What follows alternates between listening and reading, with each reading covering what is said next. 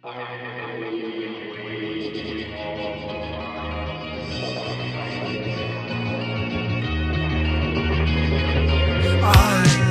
felt so much pain when you took my life away. Ha, yeah, 12 years ago. Watching your best friend die is the hardest thing a man can do. But what makes a man when society controls his life, decides his night, and makes sure that he stays alive? And his feelings go deep in hindsight.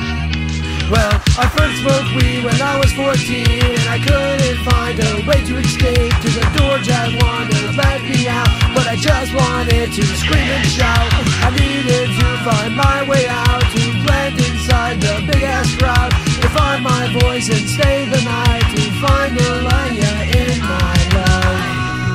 Wait, stop, tell me that you love me, but you never fucking did. I use your name for fame, and I'm never to leave it all behind. I hear this and never gave a fuck. I knew a bitch like you when she needed me back, but when there's abuse, that's a bit of truth. Why go back and go risk your life? What's in it for me? I never know. So fun, I'm just sick, that's all they fucking say. It's just a bullshit ass excuse to just make sure I never